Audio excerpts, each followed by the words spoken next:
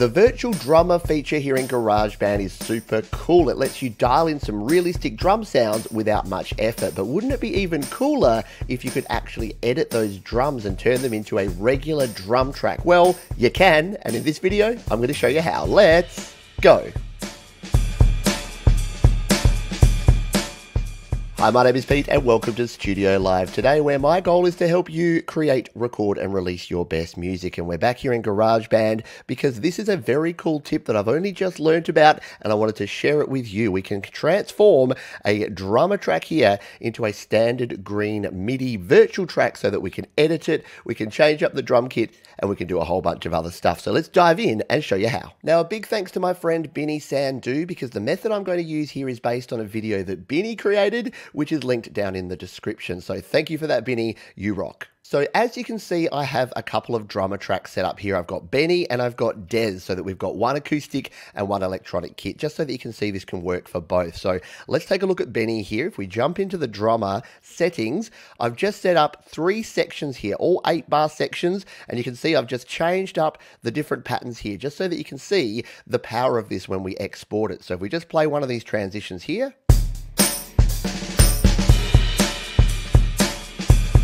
and the beauty part of drummer is that you can get some really complex fills and ghost notes and things that can be super hard to program yourself, but sometimes you just want to tweak it up and change it. That's why it's cool to bring it to a MIDI track. So let's jump in and show you how we can do that now. So the secret sauce of this method is to create an audio recorder track. So we're going to hit the plus button there. We're going to scroll on across to audio recorder and tap on that one. And here we go. It can be anything here. We'll just go the fun and the clean, just so that we know it's our little microphone track there. We'll come back to our track view, and what I'll do is I'll just bring this audio track, just tap it and drag it there up to the top, and then we just need to record in anything. It doesn't matter. We're going to hit the record button.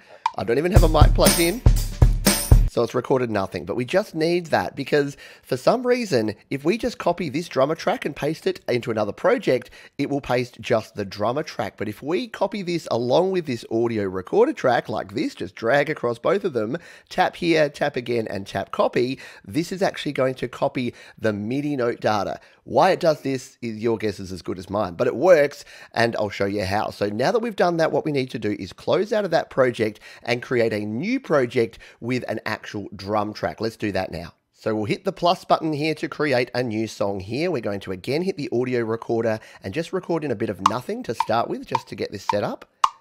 That'll do.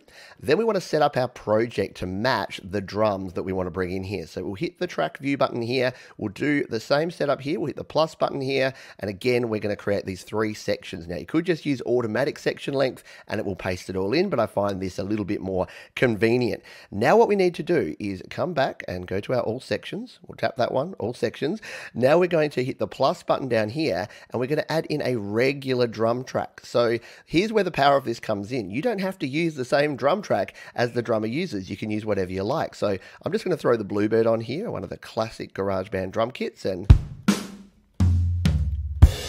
there you go. So we could play in these drums just like we normally would, or we can paste in our drummer track. Now there's another little nuance here. Sometimes you can paste it in and it will just work, but sometimes GarageBand's a little bit quirky. So what Biddy suggested in his video and what I'd always do is just duplicate out at least one more track, because sometimes it doesn't put it on that first track, it pops it on the second one. And if you're having problems, just tap again and duplicate out a few more copies of that drummer track. What we can now do though, as you can see, as we're tapping on there, we're getting this paste option. So should we get the drum roll, please? Very fitting, and hit the paste button. Boom. There you go. So there is Benny, and he has been pasted in to this as a virtual MIDI drum track, and you can see that we've got complete control over these now. So let's come back here now and play this track.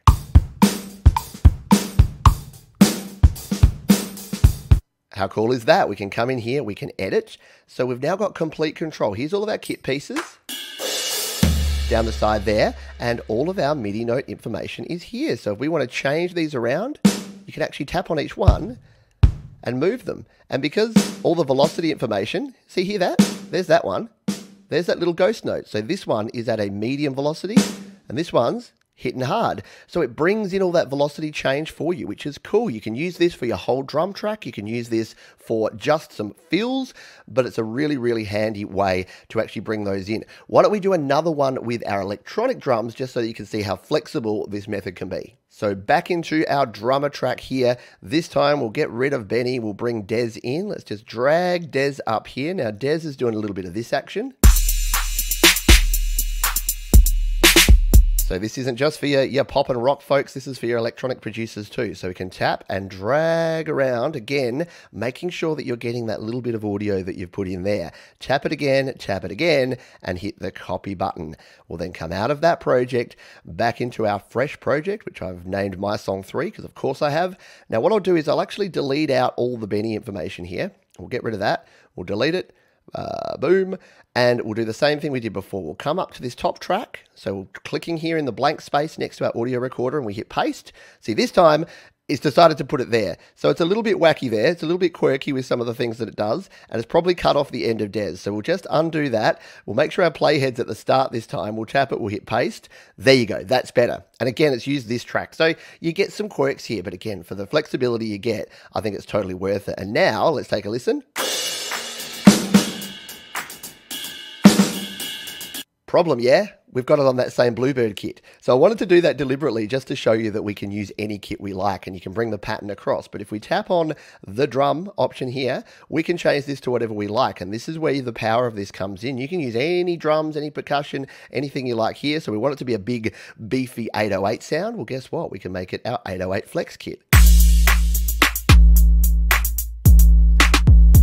Right, you got that nice tuned 808 going on there, and any of the other ones here. So if we go into something like our Vision and Verse pack here, the Birdland cuts, let's take a listen to this one. Old school, yeah? We've got some old school beats going on there. So we can change up the kits here, we can change it up, and once again, if we came in here, let's just go to this next section. If we came in and we tap on that and we hit the edit button over here, then we can actually edit this beat. So we've got all of the kit pieces down the side, and we can tap each one of these and actually move them around. So if we didn't want that one there, we can just remove it, tap it, delete it, remove it. We can change it to a different part, bring it up onto here. So there's infinite things that we can actually do. I don't know quite what I did there. And then you can get yourself a really unique custom beat and groove. So as I said, really cool for entire drum tracks, really cool if you just want to bring some fills in, if you've programmed out your drum kit and then you've got a drummer fill that you want on there. So let's say you've got a drummer that's on a kit that you don't like Anders uses that heavy kit, you want Anders to be on the Bluebird kit. Guess what? You copy your Anders drummer, you throw him on the Bluebird kit and it's good to go. So a very cool option here for getting our drummers over onto a drum track. Let's do one more example of this because my buddy Kyle feels like he's missing out and it's not a GarageBand drummer video without Kyle in the mix. So I've just deleted that track. You can only have 2 drummer tracks on any project. So we're going to come in here, more drummers. We're going to go to acoustic. There he is, the OG Kyle himself in the flesh. So let's hit play on Kyle. Actually, we'll mute out Des while we're playing. Otherwise, Kyle and Des probably don't play nicely together. There's Kyle. Classic Kyle, right? Nice. So what we can do here is, once again, we're going to come back to our track view, and it's very cool to be able to just copy these across, but the other thing we can do is actually split out our drums so you get complete control. So if you've ever wanted to, say, EQ or change the volume of your kick drum versus your snare versus your cymbals, this is how we can do that. So if we tap and drag again across all of these, using the same method we've used a bunch of times now, hit the copy button, leave that project, go to our project with our drums down here. We'll get rid of Des. You've done your business, Des. You can go away, tap, delete, and then once again, bring our playhead to the start, tap in here. See, I'm learning as I go. Hit paste, and there you go. It's thrown Kyle down here on our Bluebird kit, which is cool, because we probably want Kyle on the Bluebird, and here he is. There's our man, Kyle, doing his thing. So here's the cool thing though, we can actually split these up into separate tracks. Now the first thing I'd probably do here just to make it easy on ourselves is to actually to join these together. So we just highlight them all, tap again and hit the join button. That's just going to make it one continuous MIDI track. Then what I'll do is I'll actually duplicate out a bunch of tracks, because what we're going to do is split out each drum kit piece onto a different track. So if we come in here, we tap there, we go edit, And we come in here. Let's do the kick drum first, because this is the one that you'll probably want to make sure you've got control over. So all we need to do for this is just zoom all the way in like that. And I'm just going to click and hold on the bottom here. Whoop, just got to get to the right of it. It's a little bit tricky. Hang on. Let's see if I can zoom in a little bit here. We'll tap outside of there. And there you go. We've got all those kick drums. We just need to tap on one of them, hit copy, and then, in fact, we'll hit cut, because that way we'll remove the kick drum from here. So we'll cut the kick drum from that track. We'll hit done. And then here in a second track, we're simply going to come in here and edit. And we're going to paste it in. So we're going to tap and paste.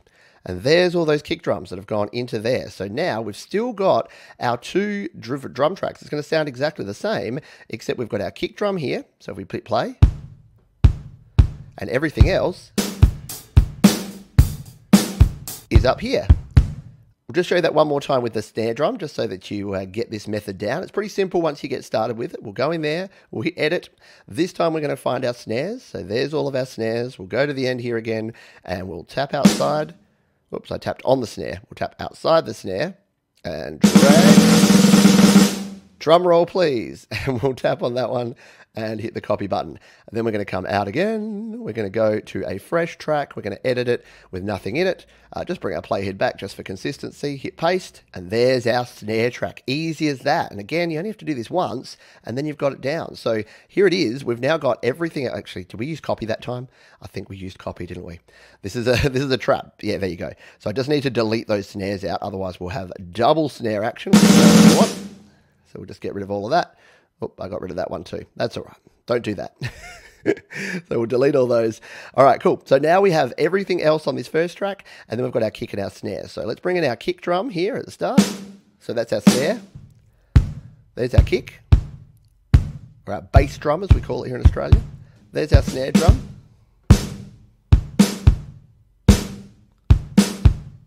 And then the rest of our kit.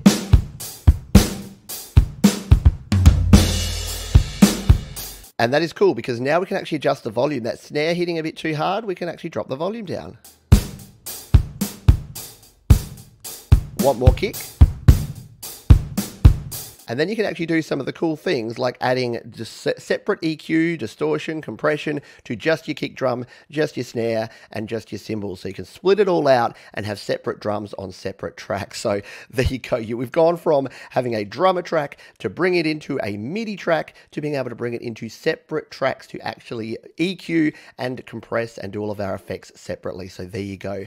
The drummer, not just something to program in anymore. You can get complete control over your drummer if you want to. Thanks again to my friend Binny for this suggestion. Great idea and great method. Hope you found it useful. There's more videos about drummer and other drum related topics down in the description. Hit the like button if you got some value out of this one, and I'll see you next time.